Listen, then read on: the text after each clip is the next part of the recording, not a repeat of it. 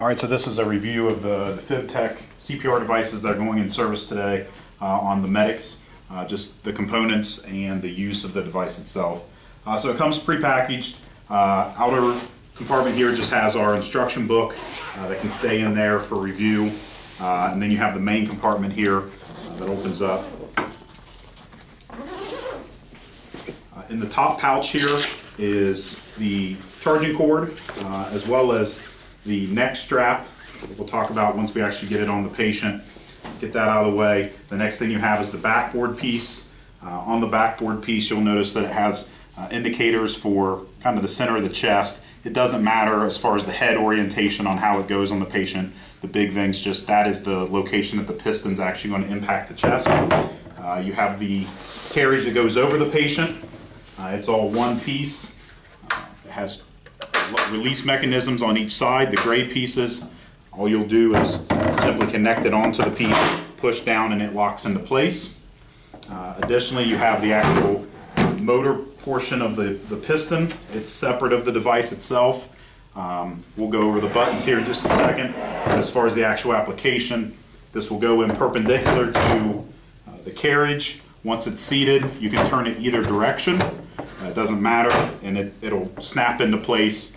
To twist it, to remove it, you actually have to apply downward pressure and then turn it, and that's how you actually release the device itself. The only other thing remaining in the bag, and I'm not sure if it'll show up, but over here in the round portion are additional pads for the chest piece itself. So that's the packaging of it. We'll kind of go over quickly the application on a patient.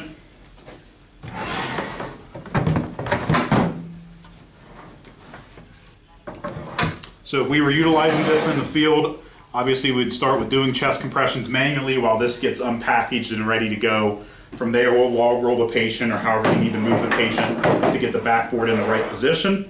Just remember where that picture is on the device. You want that basically wherever you want the piston to hit. So same spot as good CPR placement, right in the middle of the sternum. The carriage will go over. We'll lock it into place. And then from here, we'll go over the buttons so that you can see what we're doing. On the control hand itself, power button, the 1 button adjusts the piston up and down. The 2 button has 2 different options. One is going to be continuous chest compressions. The other one actually does 30 to 2 chest compressions. So until we have our advanced airway in place, we can go 30 to 2. It'll give us an audible alert when it's going to stop so that we can give our 2 ventilations. Pause button, if we need to stop, maybe to analyze the rhythm or something like that. And then there's just some indicators over here as far as if it has some sort of an error. If the wrench illuminates, it's just that service is due, so on and so forth. Also, it has battery indicator here as well. The battery is removable here on the side. You can see the 2 black buttons. We push those, the battery comes out. You can actually check the battery status by pushing and holding the indicator here on the bottom.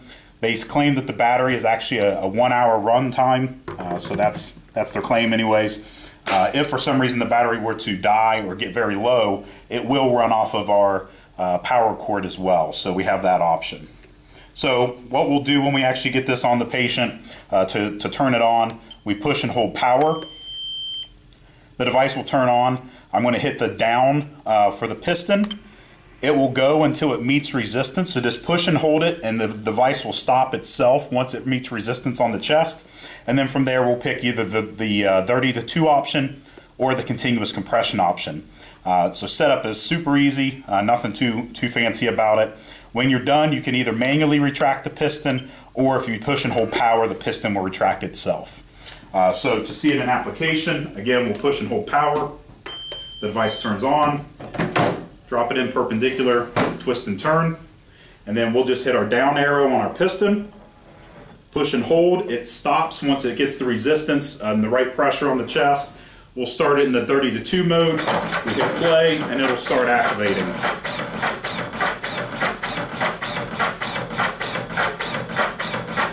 You'll hear the indicator come on here in just a second that it's about to stop for us to provide ventilations. So there we stop, we do our 2 ventilations, and the machine takes off again automatically. Like I said, if for any reason we needed to pause, we'll just hit the pause button there. It keeps everything in check as far as the piston length and that type of stuff, and we can do whatever adjustments are necessary with the patient. The other thing that this has, the handles here are actually lifting handles, so if we have to actually move the patient or adjust them, maybe we got to return to circulation and we're going to transport the patient now, we're going to keep the device on obviously, and we can adjust the patient and move them around with that. The final thing is the neck strap. The big thing here is just it provides a means to secure the device a little bit better if we're going to move the patient around, and particularly if we're going to transport the patient, just to help keep everything in the right position. So what you end up having is an adjustable strap on each end here. It has a little retention device that actually just clicks into the side of the CPR device. The strap will go behind the patient's neck.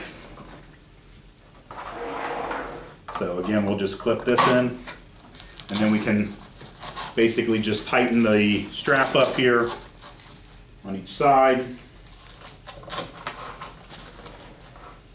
And it'll tighten up behind their neck, come up over the top of the shoulders, and it's just to help prevent any motion up or down on the device as the patient gets moved, particularly if we were going up or down stairs or something along those lines. As far as putting the device back in service when you're done, big thing's just going to be using our sandy cloths, wiping all the patient contact area, wipe off the patient pad, and then making sure it's charged. The charger, the way it connects into the device itself, is a little bit fragile, so we're going to recommend not leaving it plugged in all the time. Just simply plug it in, get a full charge. It's a lithium battery, so it should hold its charge for quite a while. So in your morning checks, obviously just removing the battery, checking the battery level, make sure you're good to go if you need topped off or whatever, but not to keep it necessarily plugged in, so that if we're in a hurry, we're not trying to yank this plug out quickly. We'd rather be protected. Other than that, if you have any questions, let us know.